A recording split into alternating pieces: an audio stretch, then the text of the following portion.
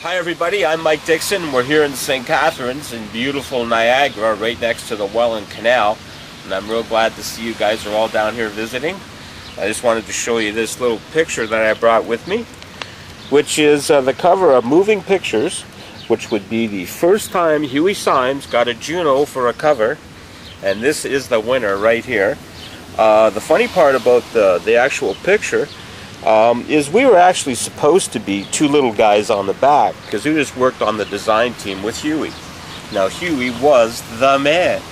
Okay, now the thing I wanted to show you right now is here's myself here on the front cover right here, and you may notice the coveralls that happen to match that picture, and that's my good friend Bobby King, who actually is the guy who got me involved with this whole project.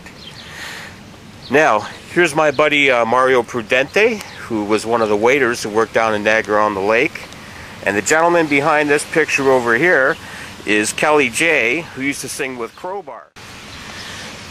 These are some lovely relatives of Brenda Samuels, and these were a couple kids that they brought along. The one story I always like to tell about this one is in the ladies' rider, their deal was they got to go to McDonald's for lunch.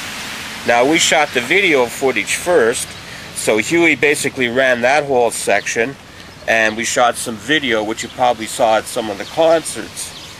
Now for those of you from out of town, you realize this is the Parliament buildings in Toronto. So we were lucky enough that they're closed on Sundays that we got to use that, so it was a good time. Now, excuse me just a second. Now, some other great things about this shot. That's Deborah Samuels, who's the actual photographer who shot the whole thing. But of course, Hugh Syme was the god who put the whole thing together. Now, as you notice, here's my friend Bob King, who also lives here in Niagara.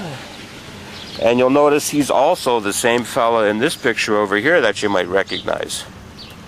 And he's also the fellow on Hemispheres. Fortunately, I've only had to appear once, except that's not true. When we did the Exit Stage Left, they had to bring me back so that I could be part of this particular show. So that's where this all started. But what you should know, I was supposed to be this big on the back. So the joke was on me. Thanks, Hugh Syme, wherever you are.